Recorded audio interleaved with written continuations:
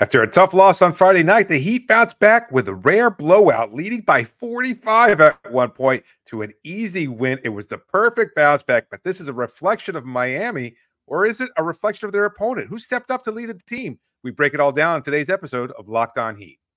You are Locked On Heat, your daily Miami Heat podcast. Part of the Locked On Podcast Network, your team every day.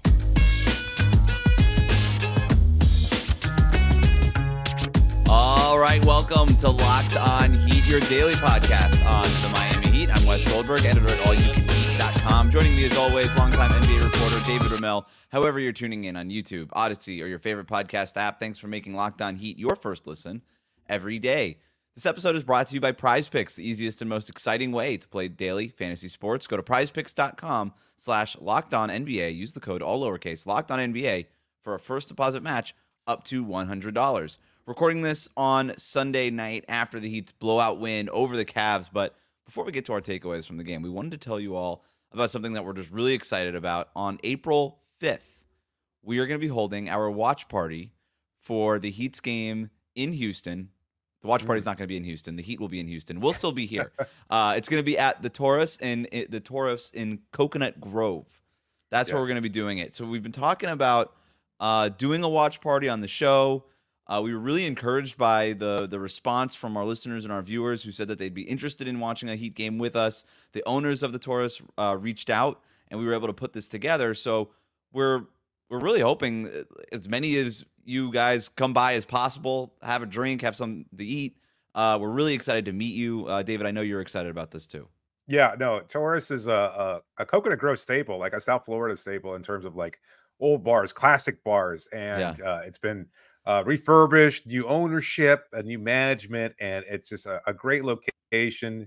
And they've got drink specials for all of our guests too. And we can't wait just to see people that, again, as you mentioned, the excitement. Yes, a watch party. Everybody responding so positively and favorably. I know we did this a couple of years ago, and it was great to meet people. I'm looking forward to seeing all those people and then some. Bring your friends. Even if they don't listen to the show, bring your friends, bring your partners, bring anybody you want. And we just would love to talk Heat basketball, watch the game together, and hopefully it'll be another Heat win on the road against a very surprisingly good Houston Rockets team that has bounced back. I think they've won, 9 out of their last 10. They've been really, really good of late. Jalen Green has been fantastic. So it should be a great game. If you know any Rockets fans, bring them by too. We can have some trash talk. It'll be fun, you know? Why not? So just really excited about it. We're gonna promote it, provide more details as we get closer again. But it is April 5th.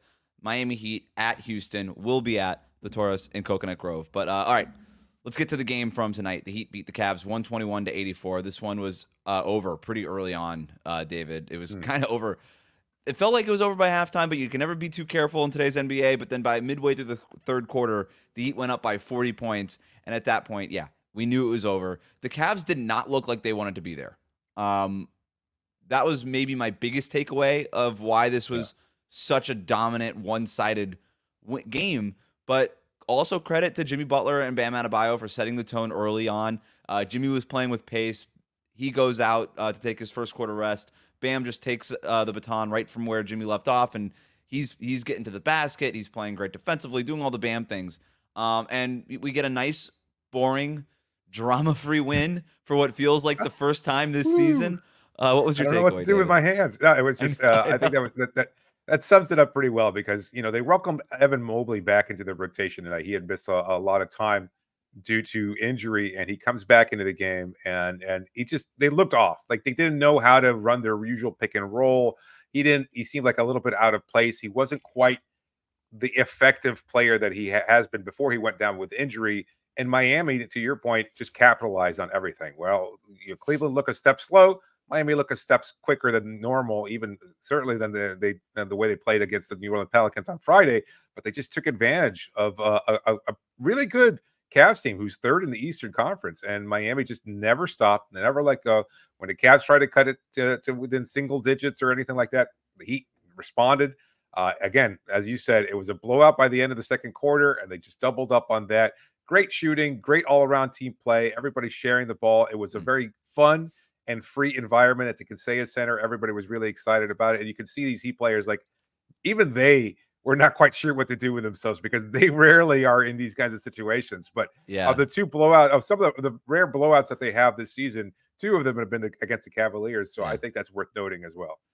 It is, and I do want to touch on that here in a second. But you mentioned, like, the Heat didn't really know what to do with this blowout. You could tell them, like, they were like, all right, guys, like, we're up by 40 points now, but, like, foot on the gas, don't let go of the rope. Eric Spoelstra calls a timeout when the Cavs, like, cut into the lead and turn it into, like, a 32-point game instead of a 40-point game. And Spo's like, all right, enough of that. I'm going to pretend to coach for a little bit. Like, guys, like, you know, keep playing more basketball, whatever he said to the guys in the huddle. But so it was pretty funny to kind of watch them. And then, of course, Jimmy basically sits out the whole fourth quarter. Bam doesn't play a whole lot down the stretch. And so those guys get a well-deserved break at the end of this game. Jimmy played 24.5 minutes. Bam played just under 28 minutes total. Like I said, very well-deserved because they brought it, you know, and we talk about that all the time. It's, you know, no Duncan Robinson, no Tyler Hero, no Kevin Love, just no Jaime Jaquez Jr., just a ton of guys missing. Right. And the easiest way to make up for the guys missing are not the guys at the end of the bench stepping up. It's for the stars to play even better because that's what they're capable of doing. And I love the way that Jimmy Butler came out in this game. He was playing with pace in semi-trans. Like, that's when you know, like, there's certain, like, things that Jimmy Butler does where you're like, oh, okay, he's sort of bringing it tonight.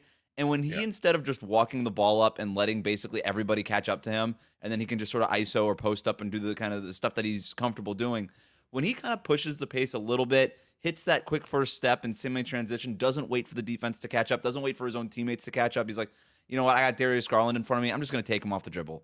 You know, and he should he should do that every night, quite frankly, but he doesn't. But when he does do it, he's able to set the tone, and that's what happened in this one. And so Miami gets out to a early lead, and it just felt like Cleveland was just like, well, we don't have it tonight. After about like 8 minutes, they were just like, yeah, it's just not our night, I guess, you know. And they just played Tristan Thompson for the entire second half, and that was it. So I don't know. Again, Cleveland looked like they'd rather be next door at Ultra than playing this basketball game tonight. I don't know what was going on with them, but they're 3-7 in their last 10. They're in a slump, probably in the worst time of the year for them. Yeah. Like you mentioned, they're having a hard time working guys back. Donovan Mitchell obviously missing for them is a big deal. We don't really know when he's going to come back for them, but Miami did the thing they had to do. They stepped on their throats. They didn't let them come back in this game, and it was a much-needed win. You mentioned the fact that they've now blown out Cleveland twice this year. This is a bigger reason to me, David, to get out of the play-in tournament, because if you can get a date with the Cavaliers in the first round, right? We already know the problems of playing like Boston and Milwaukee. Those are the two best teams in the Eastern Conference right now. But if you could get out of the first round, if you can get out of the play-in and face Cleveland in the first round, I mean, how many people would actually be picking the Cavs based on where these teams are at this stage of the season, right? Like, I feel like most people would be picking the Heat. That's not really the point. I just say, like, if you're the Heat, more motivation to get out of the play-in tournament, knowing that this Cavs team that you've had success against could be on the other side of it. But how many of those games were without Donovan Mitchell? Like, I understand. I'm a little wary of saying bring on the Cavaliers because this was really a poor version of that Cavaliers team. And of course, there's no guarantee. And I guess you could make that same argument about Miami. But I think it also, moreover, I think it just shows that when Miami plays their style of play the way they did tonight, this is a team that's capable of beating anybody rather than just looking forward to any opponent. Like any one particular opponent. And I think the Heat would say the same thing. This is the best version of themselves. It shows a version of them that is capable of contending, that is capable of beating the Boston Celtics or the Milwaukee Bucks or any of the top teams in the Eastern Conference. And it's more about Miami, in my opinion, about getting them to play this style of basketball, of Jimmy Butler playing with pace, of Bam being aggressive, of everybody stepping up in their own way, of getting contributions from role players rather than saying, you know what, we can do this against Cleveland and maybe only against Cleveland. Yeah, and it's also worth noting, too, that this was the first game that the Heat have played the Cavs in and had Bam Adebayo. This was Bam's first time playing the Cavs all year. So, no, you're right about that. I do think that there is something to be said, though, of it's very clear that it's Boston and Milwaukee at the top. And then after that, like the drop-off between those teams in Cleveland is pretty substantial. And I would even say, like, if you're asking me who the better team is right now, I think the Knicks are a better team than the Cavs, despite the record. I think the Orlando Magic are better than the Cavs, despite the record. And yeah, the injuries are a big deal, but they're a team very similar to the Heat that have just been sort of dealing with injuries all season long. And so if you can get him in the first round while some of those injuries are still happening or fresh, then, it bodes well. And also they're just not as good as Milwaukee or Boston, even when they are healthy. So there's that too. But let's talk more about the Miami Heat. Credit Cookies is next here on Locked On Heat. Today's episode of Locked On Heat is brought to you by Robinhood. Did you know that even if you have a 401k for retirement, that you can still have an IRA? Robinhood has the only IRA that gives you a 3% boost on every dollar you contribute when you subscribe to Robinhood Gold. But get this, now through April 30th, Robinhood is even boosting every single dollar you transfer in from other retirement accounts with a 3% match. That's right, no cap on the 3% match. Robinhood Gold gets you the most for your retirement thanks to their IRA with a 3% match. This offer is good through April 30th, so get started at Robinhood.com/boost. Subscription fees apply. And now for some legal info. The claim as of the first quarter of 2024 validated by Radius Global Market Research. Today's episode is also brought to you by eBay Motors. Passion, drive, and patience. What brings home the winning trophy is also what keeps your ride or die alive. eBay Motors has everything you need to maintain your vehicle and level it up to peak performance. From superchargers, roof racks, exhaust kits, LED headlights, and so much more. Whether you're into speed, power, or style, eBay Motors has got you covered. And with over 122 million parts for your car, you'll always find exactly what you're looking for. And with eBay's Guaranteed Fit, your part is guaranteed to fit your ride every time or your money back. Because with eBay Motors, you're burning rubber and not cash. With all the parts you need at the prices you want, it's easy to turn your car into the MVP and bring home that win. Keep your ride or die alive at ebaymotors.com. Eligible items only. Exclusions do apply. And eBay Guaranteed Fit only available to U.S. customers. Thanks for making Locked On Heat your first listen every day. Make sure you're subscribed on YouTube and on your favorite podcast app. Hit that like button on the video if you're watching us on YouTube. Leave us a 5-star rating and review if you're listening to us on a podcast. As you know, Locked On has launched the first ever national sports 24/7 streaming channel called Locked On Sports Today. Baseball fans, mark your calendars for March 20th, 7 p.m. Eastern for the best MLB season preview, coming exclusively to Locked On Sports Today on March 20th, 7 p.m. Eastern. Be the first to get the local insights of the from the local MLB experts of the Locked On Podcast Network. Find it March 20th, 7 p.m. Eastern Time on the Locked On Sports Today 24/7 streaming channel on YouTube or the free Amazon Fire TV channels app.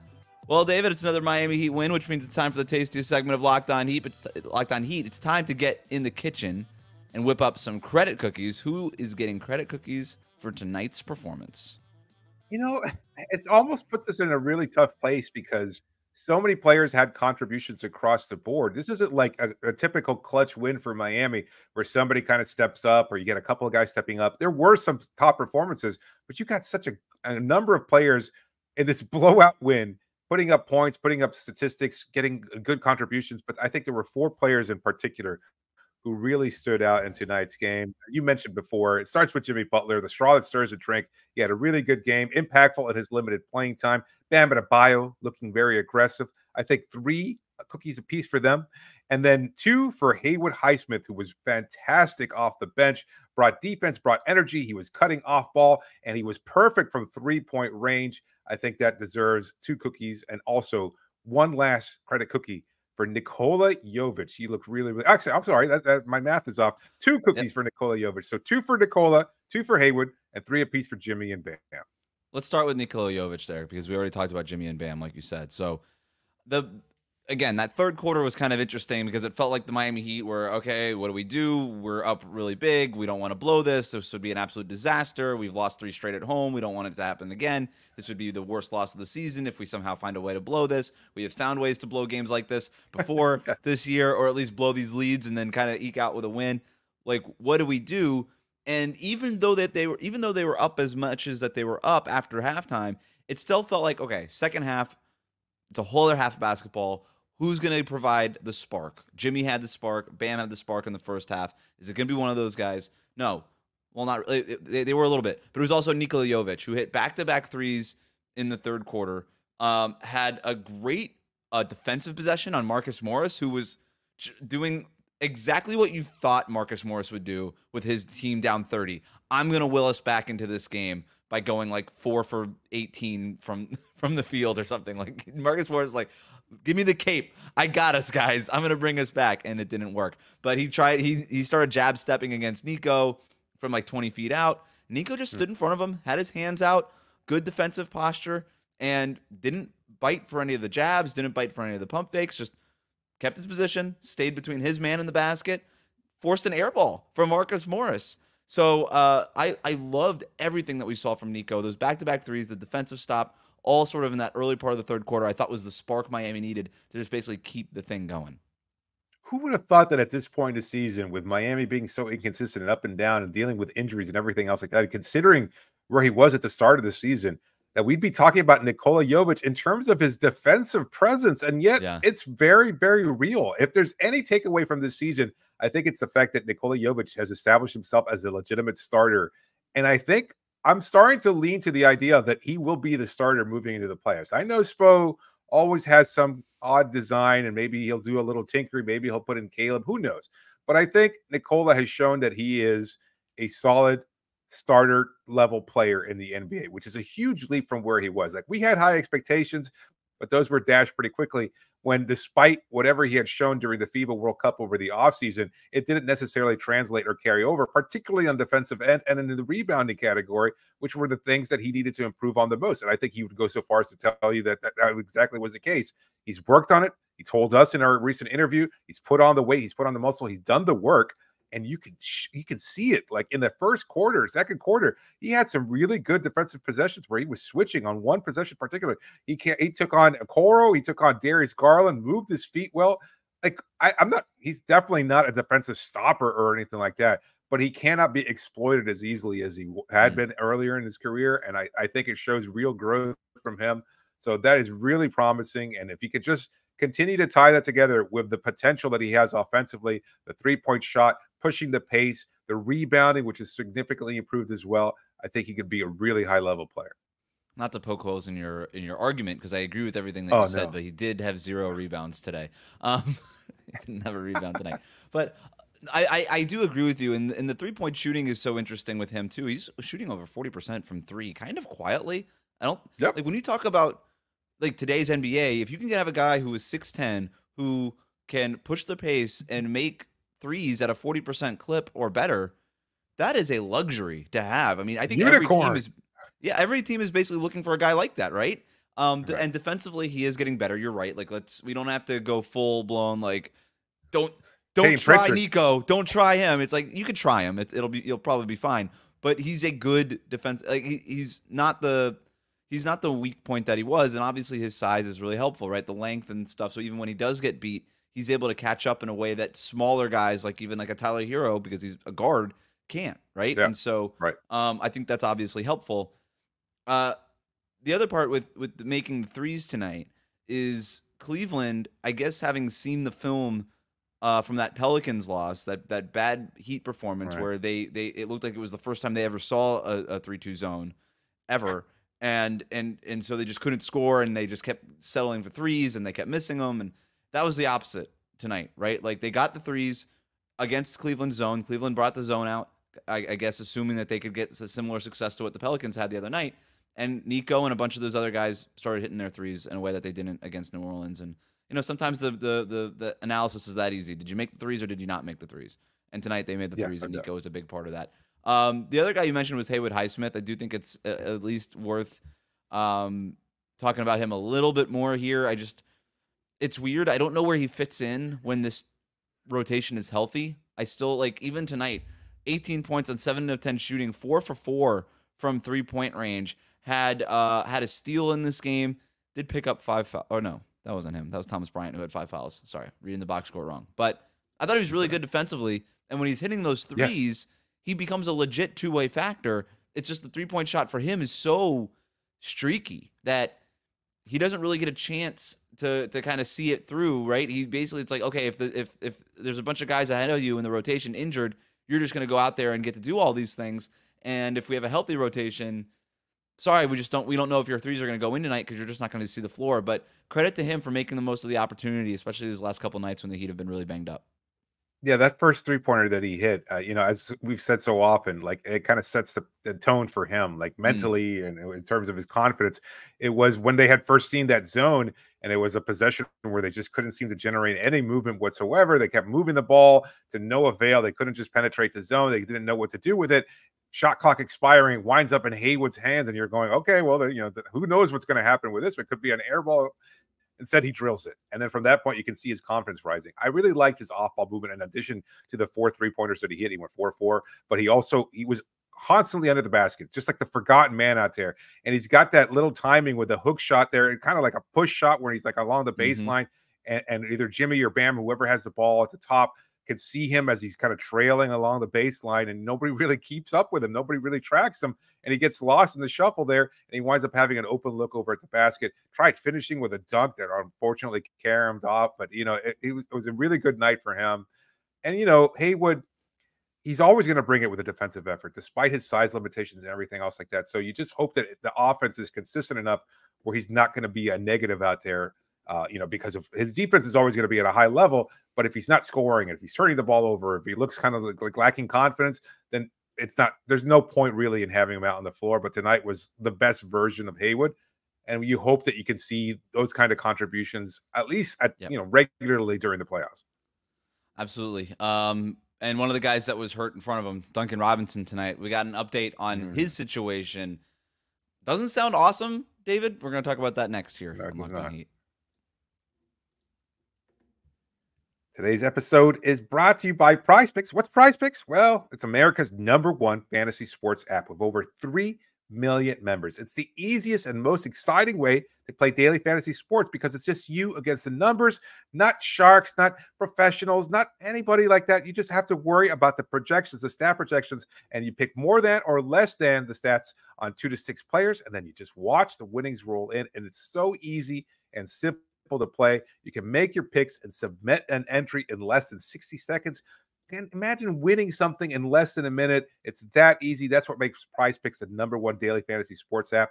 Quick withdrawals, easy gameplay, and an enormous selection of players and stat types. That's what contributes to making it the #1 daily fantasy sports app. And right now, if our users go to prizepicks.com/LockedOnNBA and you use the code LockedOnNBA, you get a first deposit match of up to $100. That's prizepicks.com/LockedOnNBA and use the code LockedOnNBA. Get that first deposit match of up to $100. PrizePicks, pick more, pick less. It's that easy.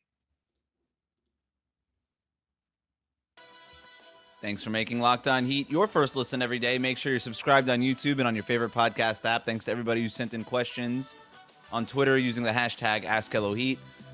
You can reach us, lockedonheat@gmail.com, lockedonheat on Instagram. Before we get to these questions, Duncan Robinson missed the last 2 games with what the team is calling left facet syndrome. I Googled it, David. Yeah. Doesn't sound great.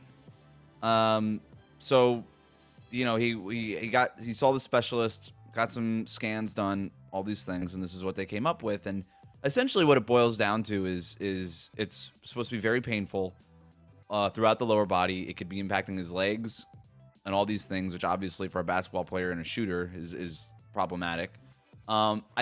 It's a pain management thing. I started looking up treatments and stuff. It's just a lot of those big steroid shots and things like that, the PRP shots and those kinds of things, similar to what Tyler Hero is dealing with. But now Miami, between Hero and Duncan Robinson, are down their 2 best shooters. And, there's games like this where it doesn't matter a whole lot. Then there's games like the one against the Pelicans where it matters a whole lot, right? And I think I'll go out on a limb and say it's probably going to matter a whole lot more often than not.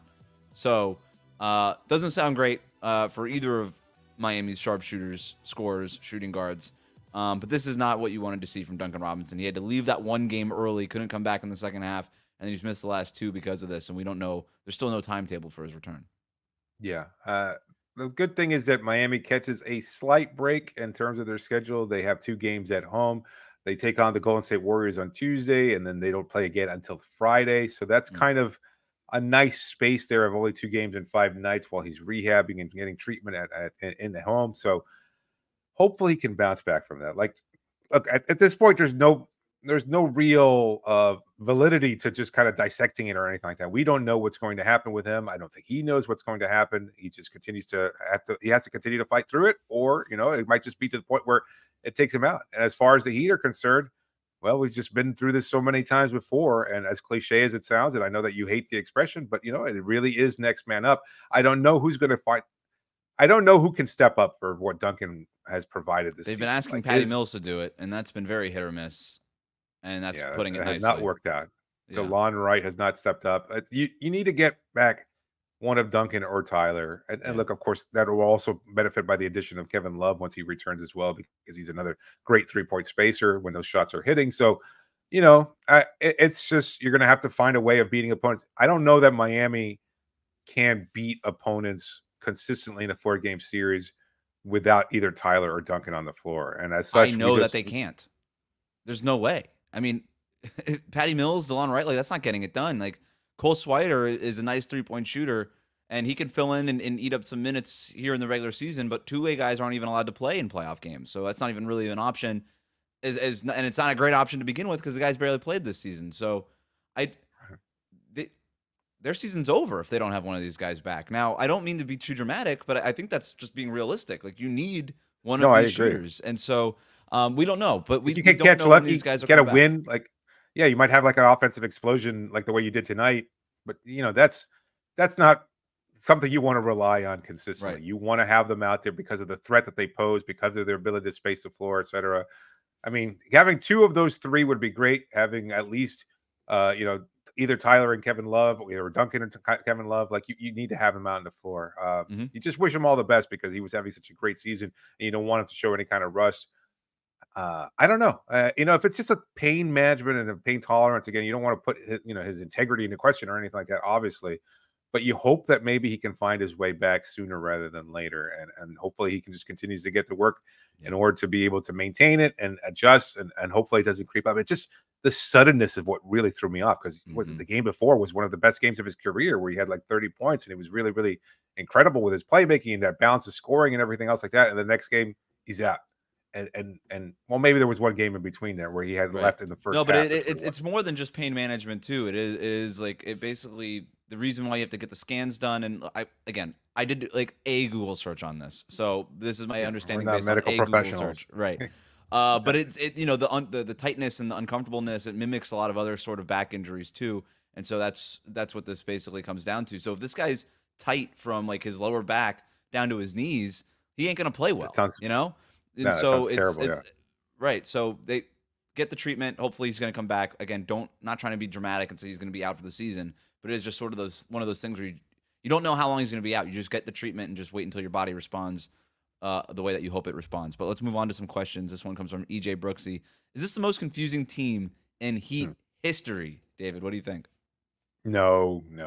It's what's the more confusing? 2016 squad. 2016 by far. The 41. Yeah, 41. I mean, nothing beats 10 and 31 and then 31 and 10. Like that. That is confusing, or it was crazy. It was the biggest swing.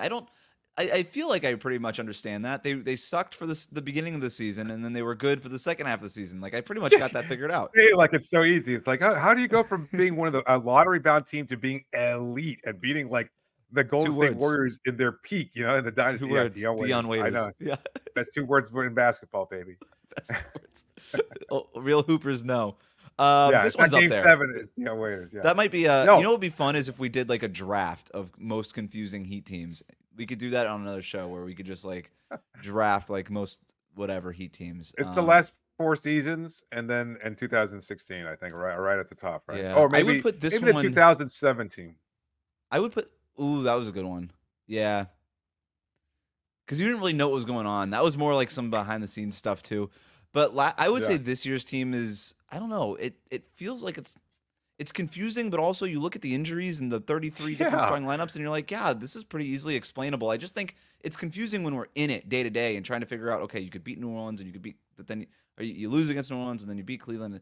That part is confusing, but like bigger picture, zoom out, it's like, oh, like all the good players on the team were hurt for most of the year. Yeah, no wonder that they struggled a little bit. Brian writes in, does the huge disparity between the last 2 games say more about the Heat or the teams that they were playing? Sort of related to the last question.